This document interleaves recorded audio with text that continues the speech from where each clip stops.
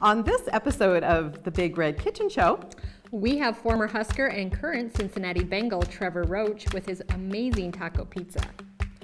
And on today's show, we're going to see how we can use this handy kitchen gadget when you forget to take your hamburger out of the freezer and it's frozen solid. Plus, John from Salt Restaurant has another great drink pairing that will spice that taco pizza right up. Well, sit back, relax, and enjoy the episode today.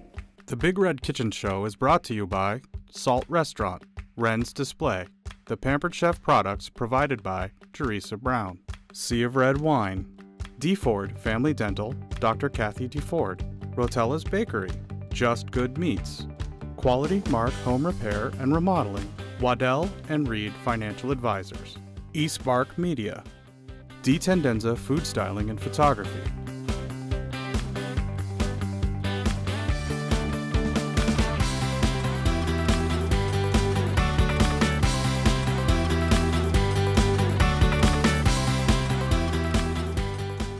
Hi, I'm Sherry Potter, and I am a professional food photographer, food stylist, and I love to test out new recipes in my studio kitchen. And on today's show, we are going to be talking about this wonderful, simple to make taco pizza. I love it, and I can't wait to have you guys love it as much as I do. But before we do that, let me introduce you to my co-host, Angela. Thank you so much, Sherry. I'm Angela Waltman. I'm the creator of the Big Red Recipes Cookbook, which is actually a series now of cookbooks featuring former Husker athletes. We were very excited to release our first cookbook, which was full of football players, 45 to be exact, in August of 2015. We are now working on our baseball cookbook, which should come out this spring, as well as our second football cookbook. There's so many great football players, we just had to do a second edition. So very happy to bring on one of those former athletes onto our show today. We've got Trevor Roach, who just recently was a former Husker. 2014 is when, or 2015. 2014. Okay. 2014, yes. Was when he graduated, and is now playing with the Cincinnati Bengals. I'm so excited. It's always fun to talk to a player who's currently in the major leagues. I don't know if that's technically correct for football. We had a baseball player on last time. So always fun to talk to them. NFL. Just go with that. The league. How about the league? Yeah. Let's go with that. So it's always fun to talk to them about the difference between playing for the Huskers and playing for the NFL. So I'm very excited to be talking to him today. Please go visit bigredrecipes.com. You can find out more information about our first book, which is available, and coming soon we'll have more information about all the players that will be in our baseball book and our second football book. Awesome. I can't wait to have that one come out and see it. Absolutely.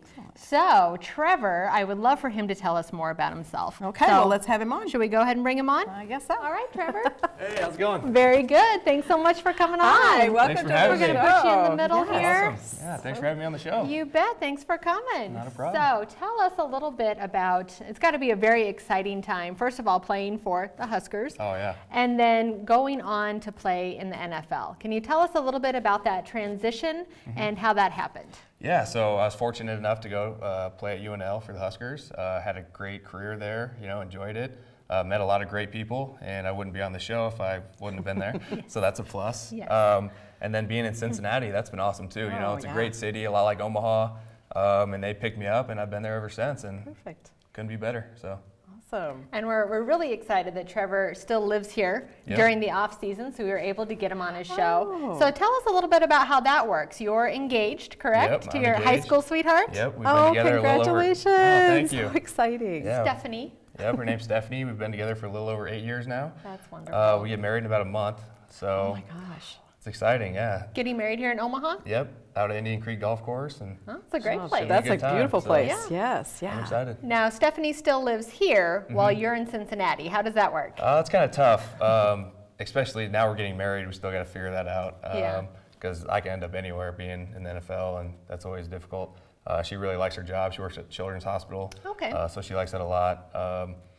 So we're just playing it by ear. You know, it's tough being away for a long time, but I try to fly her up there as much as possible. Yeah. That's nice having that long relationship background too. So, Right. Oh, yeah. you know that you can trust each other and go do your thing, I'll do mine, and we'll figure it out as we Helps a go. lot, so, yeah. And Stephanie apparently is the one who actually created this recipe. Is that correct? I don't know if she created it, but that's where I've ate it, and I like it. So.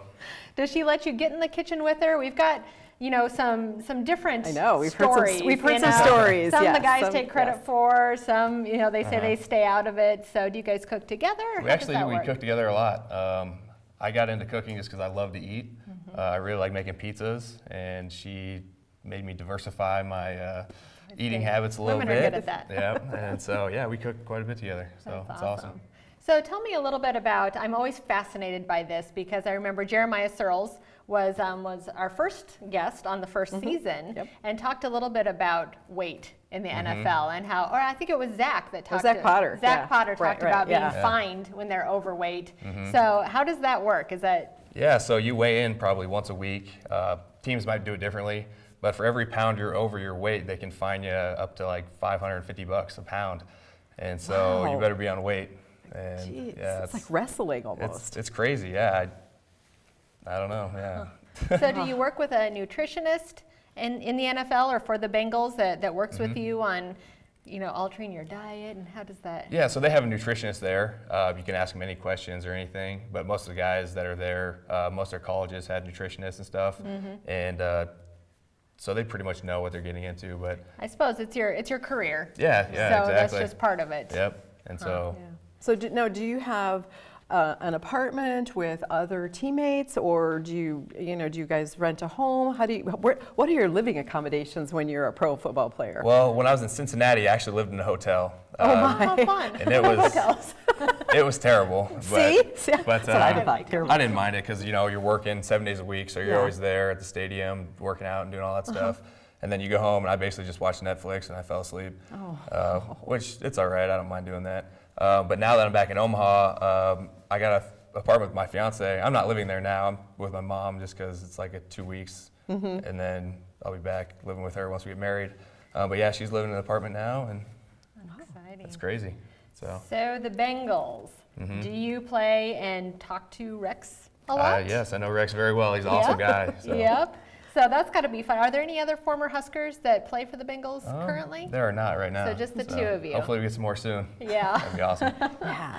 Now, how does the training table different for the NFL than it is for college ball? Yeah, it's very different. I'd say, let me think, in college, basically they have a lot more options, which is, Really? you know, it's nice. I mean, I was very fortunate to be there because once you move on, you're like, man, I wish I had the training table again in Nebraska.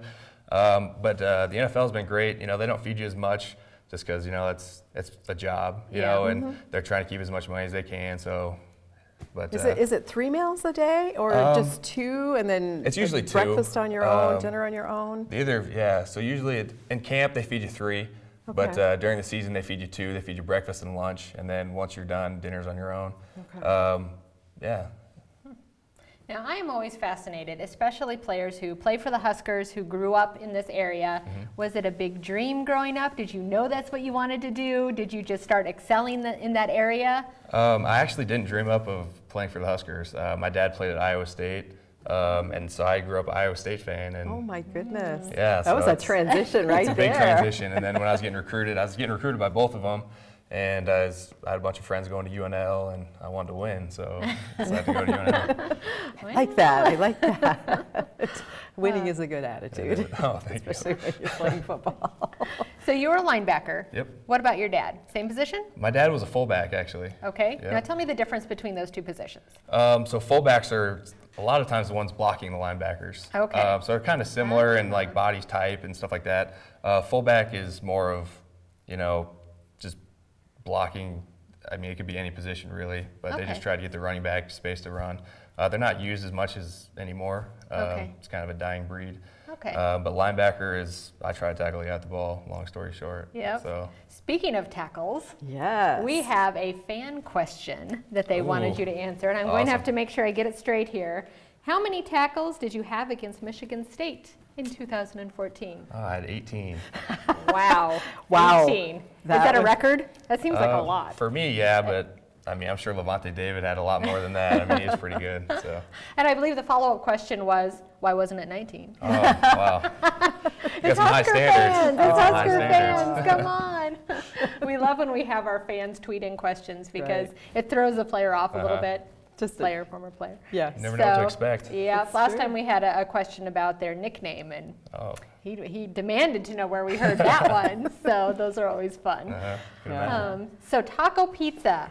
Sherry, do you want to talk a little bit about this I do want wonderful to talk about the recipe? taco pizza. But before we do that, you know, we always talk about a gadget, a kitchen gadget that we feel like would help save some time in the kitchen.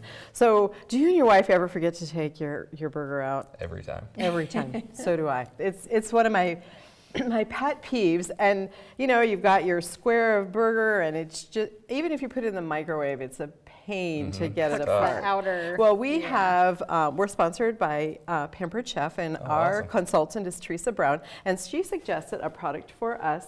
And this is, we'd love to show this live on the stove, but it's a little hard to do. But this is, Since we don't have a stove. it is used to squish up frozen hamburgers. So you essentially you put it in your pan and get your pan heated up a little bit. And as it melts, this has little edges on it. You can kind of see that. And you can use it to just kind of punch down your meat as it cooks.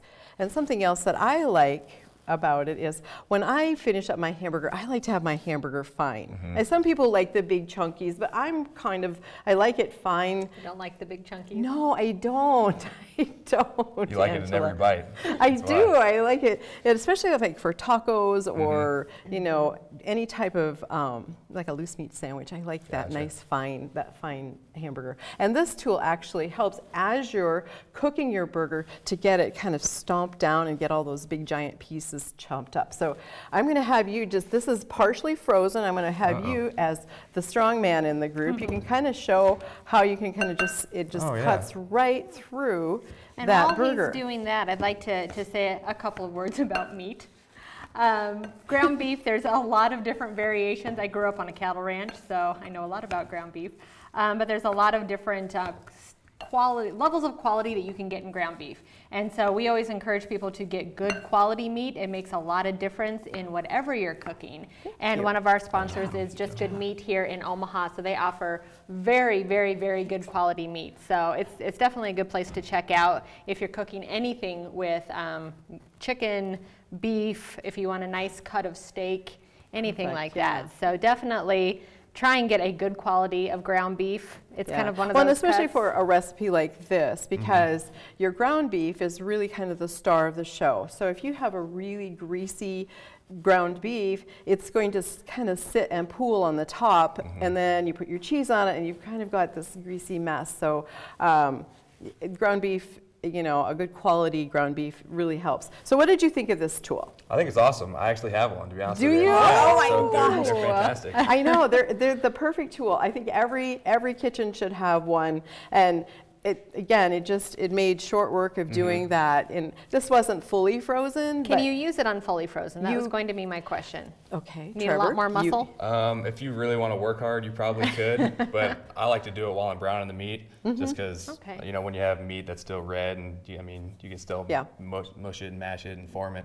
But if you're cooking it, it just stays small in little small pieces. So. Yeah, I it's like a that. really, really good tool. So I use this tool when I prepared our pizza today. So Trevor, thank you for demonstrating this, and our Pampered Chef consultant is going to give you an additional one that you can give Awesome. away as a gift. Oh. Take So- one Thank to you. Cincinnati. Take There we one to go. Cincinnati. So one of the reasons we do this show is because we want our viewers at home, our guy viewers at home, to become comfortable in the kitchen. That's the reason for the show, is because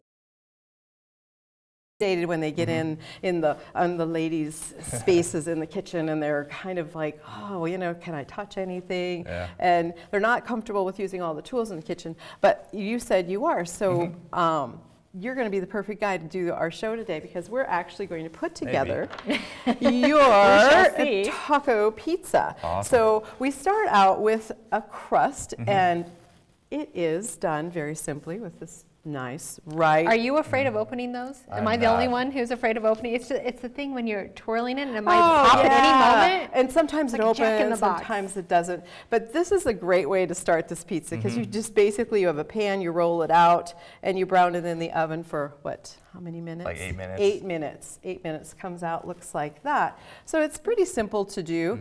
And you know, it's a great thing if you're putting this together. It's a nice couples project because you can have 2 people work on it. One person can be browning that meat that's been frozen, and the other person can put the crust together and get it in the oven.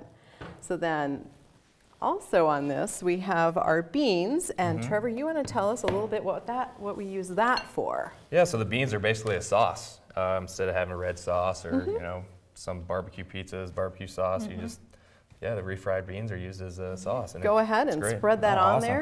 Show the folks back home how easy that is. And you just heat this up for 1 minute in your microwave. Doesn't take very long to heat up. And just